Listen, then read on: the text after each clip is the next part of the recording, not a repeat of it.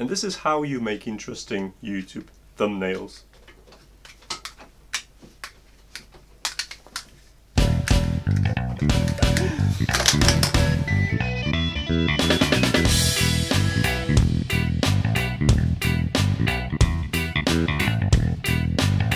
Hi, I'm Matt and this is NotEnoughTECH.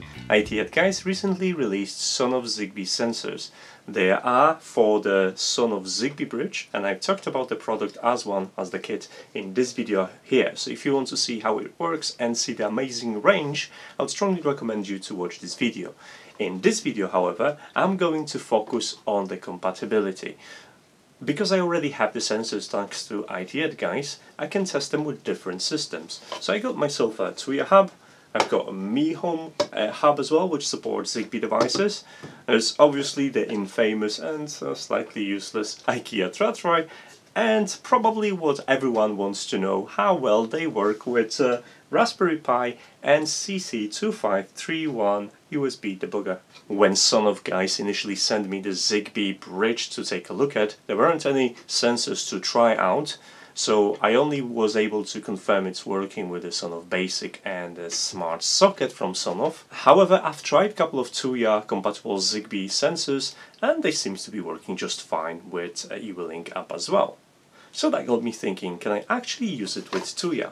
And the answer is yes. Well, almost yes. So I launched the Tuya app, I've tried to pair a couple of sensors, and turned out that I was able to successfully link those products, so those are Sonoff S31 ZigBee socket and Sonoff Basic R3 ZigBee, which appeared as a smart socket device in the Tuya app. I also was able to pair all ZigBee sensors, however there were some problems. While temperature and humidity, motion sensor and contact sensor were working flawlessly with Tuya app, I was not able to correctly identify the Sonoff switch. It appeared in a Tuya app as a wall switch with 3 different buttons, however none of the 3 different actions coming from Sonoff ZigBee switch were mappable and the device was pretty much useless. It's a shame because after pairing all the sensors and making it work beautifully, I was actually having quite high hopes. Another thing I've noticed was how polished the Tuya app is comparing to EWLink. It's a bit of shame and I hope the EWLink guy is gonna step up their game and catch up soon. On to the next contenders, IKEA Tratry and Xiaomi Mi Home. The long story short, none of them would work, not even the motion sensor, which I had the highest hopes for. It also helped me to realize that IKEA software didn't improve much and it's still lacking functionality. You can learn more about IKEA in here and why I wouldn't recommend you to use their software. However, you should definitely check out their ZigBee range and get a couple of sensors because they do work with CC2531. That's the designation, isn't it? I guess it's time to serve the main course. Sonoff ZigBee sensors with Zigbee2MQTT.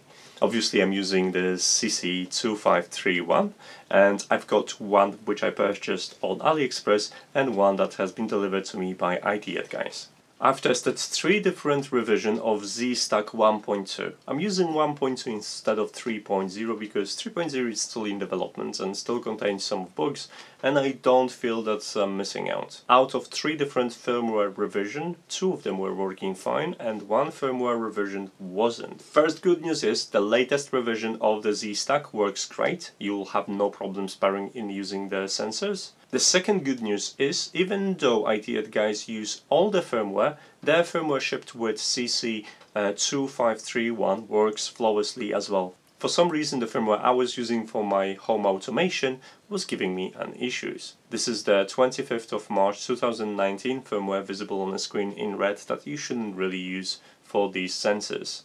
I was able to pair the motion sensor and a button and use them successfully, but the temperature sensor and the contact sensor constantly were giving me issues despite being paired. None of which was present on the latest revision of the firmware, so guys, do update your firmware. If you want to know how, just head to this video where I can show you how to use Raspberry, a couple of cables and a soldering iron to update your CC2531 without CC debugger and waiting a couple of weeks for the cable to arrive. The process takes only a couple of minutes and it's very easy to do. Okay, let me open Nodle and I'll show you how to work with ZigBee sensors and a couple of small quirks that you have to be aware of. I've set up a couple of MQTT nodes already to intercept the messages from log. I'm not using a default topic, so you'll see that I'm using ZigBee, not Zigbee2MQTT, just to make it shorter, so modify that to your liking. You can easily check the firmware of your coordinator as well by executing inject of an empty payload, and you'll receive the information about your firmware. I'm using the latest firmware in ZStack 1.2, so it was a breeze to add the devices. All I had to do is just to press the corresponding buttons for a couple of seconds until LED would blink and wait a few seconds for each devices to be added to my Zigbee2MQTT. It was simple and I had no problems at all with any of the sensors, as you can see on the screen. Now that the job is done, all I have to do is just get MQTT in node with the debug, and I can start testing it out. Once you paired all the sensors, get all devices again using that inject node, and you'll have access to the friendly name and the device ID, and also the sensor type, which is going to be much easier to identify your devices based on the ID itself. This is just for a test, so I'm not going to rename them. I'm just going to stick every single ID in a correct MQTT in node, so I could show you for testing purposes. First sensor to post was the motion sensor, and there's some information available that I want to talk through. First of all, occupancy, so true and false. True mean the recent motion has been detected. There is information about tamper, but the sensor itself actually doesn't have anything to detect whether the enclosure was opened or not. Then we have three different ways of monitoring the battery: percentage, low battery warning, and voltage, and also link quality, which is a ZigBee signal strength. Next up is the temperature and humidity sensor. Now you have available the temperature in Celsius, you've got link quality, there is a humidity in percentage, and battery in percentage, and voltage. There's no low voltage state. Now the temperature is in Celsius, so if you want values in Kelvin or values in Fahrenheit, you have to recalculate it. And I wrote a simple script so you could get those information together. There are two simple functions that calculate the formula for Kelvin and Fahrenheit, and you can just stick the function node and enable the complete message object in a debug to get that information presented to you. I didn't want to override the message payload, so I just entered it in a message temperature instead, and you have all three values in there, and you can retain the values about batteries in a message payload. Next sensor is a contact, and as you can see you've got false and true. There's also tamper, which suffers from the same issue as the motion sensor. There is nothing on the PCB that would discover the tamper, and the information about low voltage, battery percentage, and battery voltage. Both sensors, the contact and motion sensor, respond within a second. And the last on the list is obviously the wireless button, and the wireless button comes with three different actions. There is a single click, there is a double click, and there is a long click. It's worth mentioning that the long press is based on a timeout, so you have to hold down button for 3 seconds and then the message is released regardless whether you're still holding the button or you've just stopped pressing it. There is no press up and press down action, so you won't be able to have a custom timeouts for long presses. And as you can see on the screen, there is information about the voltage and the battery levels as well. After my first video about these sensors, some of you pointed out that these aren't too pretty. And, well, I could agree, but come on, they don't have to end up in a museum of art of any kind. And for the most part, you're never gonna see them, apart from the button one. Obviously you want to see button where you're pressing, but most of my sensors are tucked away and hardly ever visible.